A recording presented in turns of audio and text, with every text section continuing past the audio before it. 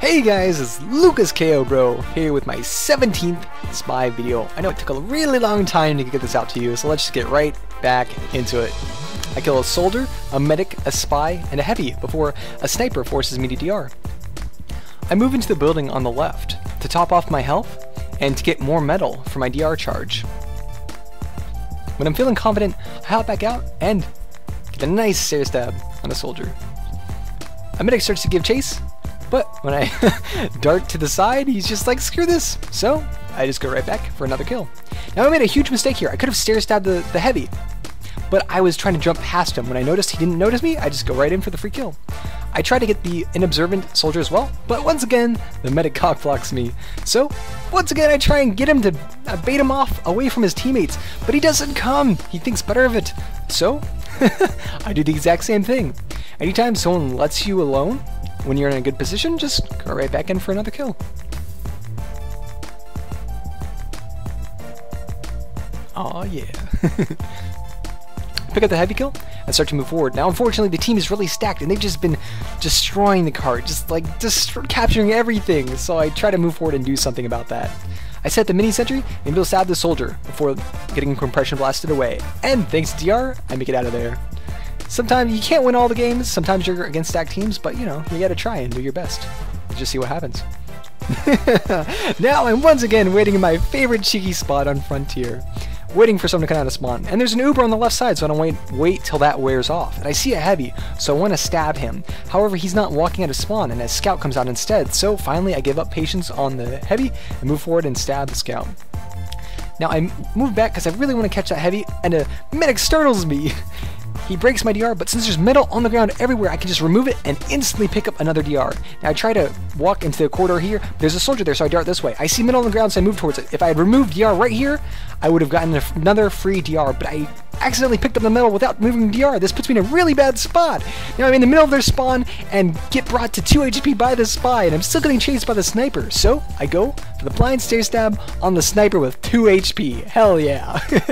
2 HP, it's all you need, right? Now, when someone's Ubered, they often will not pay attention to the timing of it. So when it's about to wear off, just dart behind him and go for a stab. Here it allows me to pick up not only the heavy, but also the medic. I move forward, and the medic notices me, but the soldier does not, so I can dart forward for a free kill. Now watch, the medic goes into that hallway. Just keep in mind. Now I hear a heavy coming out, but he instantly turns, so I'm able to just dart right behind him since I know he can't see me. Once again, the medic goes into that hallway, so I predict he's going to come out about now and go in for the kill. Now unfortunately, I missed a few shots on a very low health soldier, making this clip slightly less impressive. And then I see an edgy, so I move forward to try and encourage him to just back up and not push the cart. I get brought very low though, so I retreat for a little health before moving back in. I crouch jump on the left side. This path is amazing for flanking your opponents in this area of Frontier. Now, they've captured the next spawn point, however, they just captured it recently, so there are still some people moving up past the other spawn point. So, once I pick up health, I peek my head out to see if I can bait anyone to come follow me. And an edgy sees me, but I'm not sure if he's coming this way, so I double check, and he's right there, and he shoots me, so I have to jump in the air instantly and get a nice stair stab on him, and I shake my head there. I know that clip is going to end up on my spy videos. Breaking the third wall. Now, I zap the mini sentry and stab 2 medics. However, I make a big error here. Whenever you miss your headshot, well, just don't, because it puts you in a really bad spot. Here I miss my headshot on Spy, and the Spy is able to bring me down with 2 shots of his revolver before I'm even able to bring up DR. The default revolver has much more consistent damage if you miss your first headshot on the ambassador. So just try to aim the best you can. Now, you want to be next to your opponents and be facing where your team is. It's a great way to pick up some free situational kills. Here, I'm able to pick up the medic and the sniper because of it, and then dart down for the demo kill. Now I disguise the sniper and face towards my teammate, and this gives me a free kill. The pyro thought I was just repositioning as sniper to get a better shot, but really, I was just picking him up. Now, a pyro starts to chase me and puts him on fire, so I DR, turn around, and notice he's really close, so I jump over his head and make a clean escape. Not only does this avoid his flames and allow me to use my stealth to get to safety, it positions me behind the new spawners instead of in front of them, allowing me to set up some more kills. I move forward and notice some are about to jump down, so I just wait for it and then move forward, removing the spy's DR, and I start to follow Pyro. Now, he misses the jump, and this gives me a free kill. Who would miss that jump, huh? And then I move to the side of Sniper, and get another kill, and then I get Ubered! So I move forward to kill another demo before a soldier forces me to have to run away. Now I call up the enemy spy to my team before picking up metal. Now notice, I removed DR before taking falling damage and put DR right back up because I know the spy is right behind me. He stabs me, breaks my DR, but he doesn't notice I'm still alive. So I remove my DR to try and bait him to come join me, to follow me, because I still want to kill him. But he doesn't take the bait. He didn't hear it or something. We were distracted. So I pick up the metal, jump down and pick up the health, and start to give chase. Now, notice that the cart has not been being pushed a lot. We're against a stacked team and we have not been moving it, so that's my priority.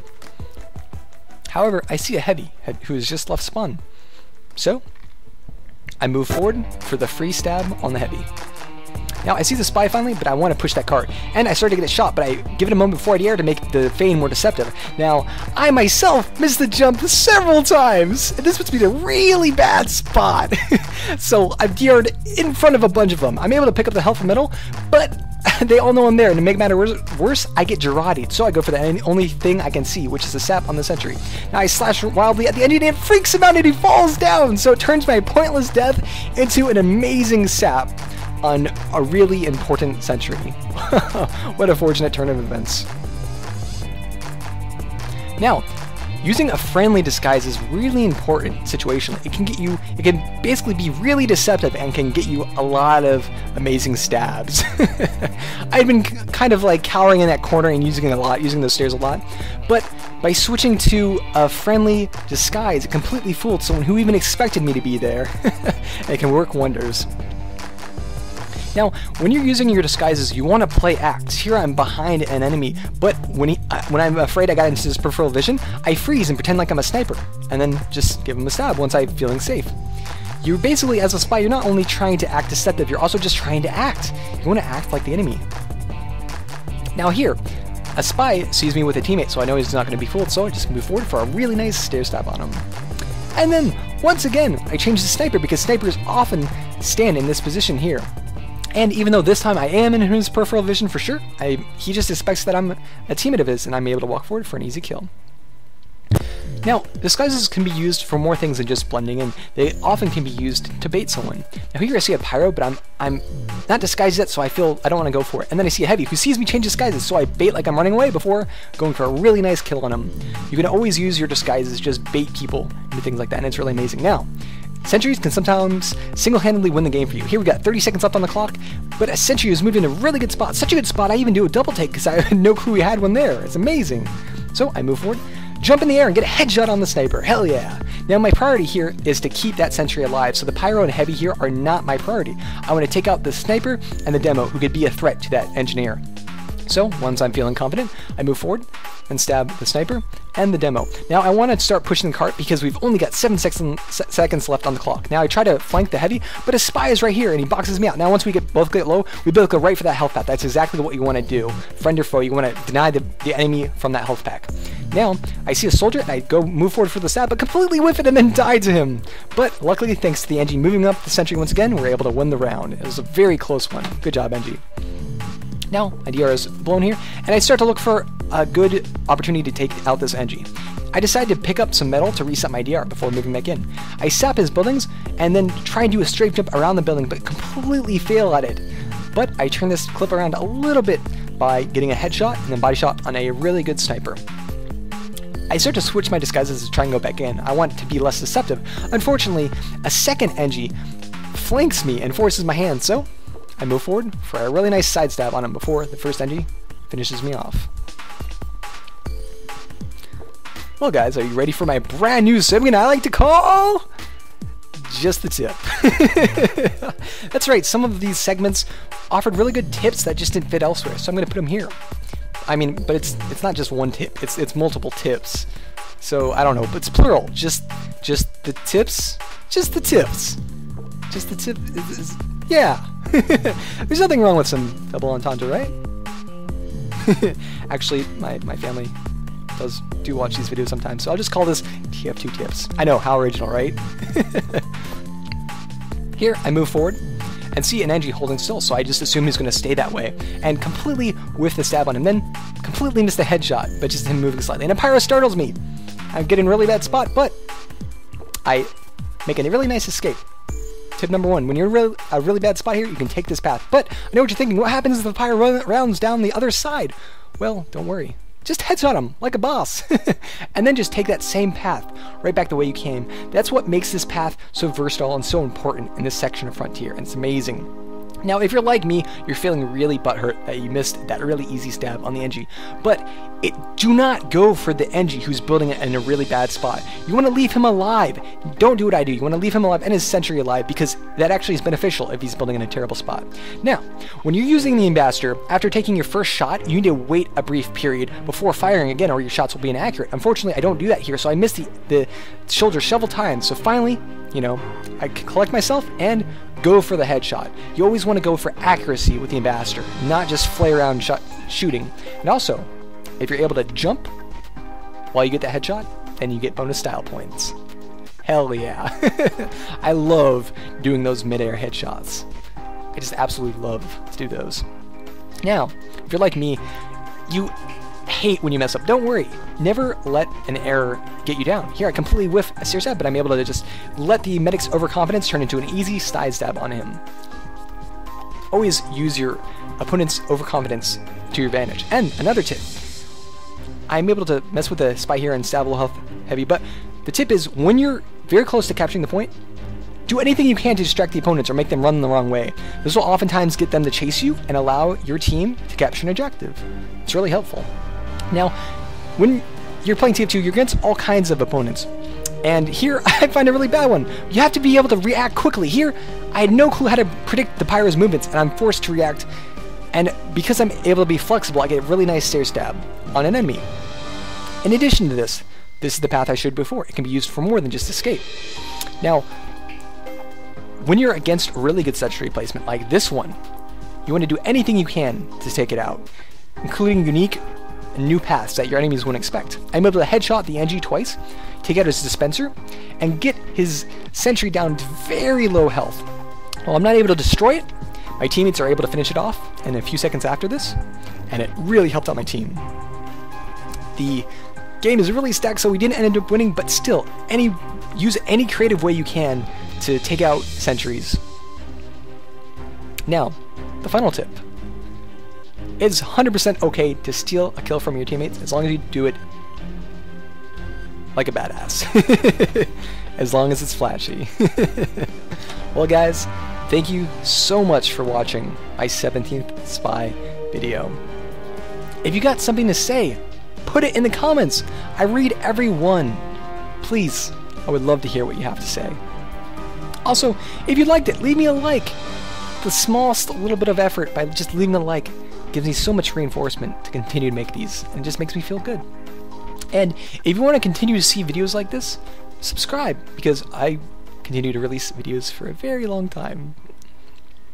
Well guys, I want to take a moment to give a big shout out to Wandag. World of Wandag did the music for this whole video. He's an amazing composer. He's a composer for IG. He's worked with EA. He's worked with Survivor. He's an amazing composer for television, for film. Just stunning. And his work is excellent. I absolutely love him. And he's not only that, he's a pretty awesome guy. And he's just a boss. Now, I just wanted to take a moment and thank him because all of the music comes from him. Check out his music at worldofwandag.com. Now, I know you're probably wondering, why am I giving a shout out to him? Because normally I don't do that. Well, I probably should, because music drastically increases the quality of my videos, and it means so much to me that these wonderful artists help me out so much. And in addition to that, I know Wandag personally. Well, sort of. We play a game together. We play a video game together called Audionauts, which he also did the score for, coincidentally. So I just want to give a big thank you to him. Thanks so much, man. You really helped improve the quality of this video. And all artists out there who let me use their music, thank you so much, guys. You make my dreams come true. Well, sorry this video took so long. I had summer. I was distracted by summer. I had a summer vacation. I had to visit some sick relatives, unfortunately, and was just kind of enjoying my summertime off.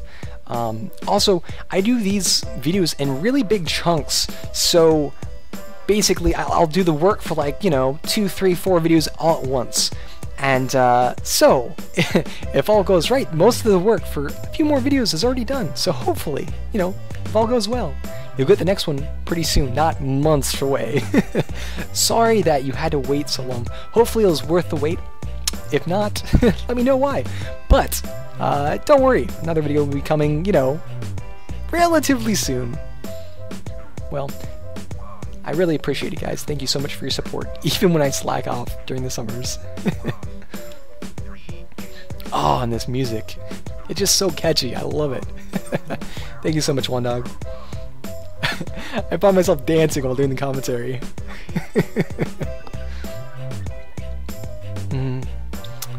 Well, thank you so much for watching my 17th spy video. Oh, and these mid-air headshots. Ah, I love them.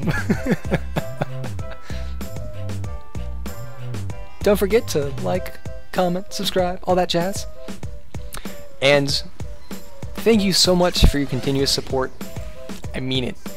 You guys probably should have just unsubscribed because of how long it took me to get a video out to you. So I really appreciate you sticking around, and I hope to continue to make you guys happy. Now, click that subscribe button and all your ganks with fellow spies will go as successfully as this one. We just tear through a really rough Badwater game, removing every single sentry, and one entity just gives up and stands in the corner laughing, because there's just nothing he can do. But if you don't click that subscribe button, this will happen to you. You'll just barely miss a stab on a heavy. I hate when that happens. Anyway, guys, take care.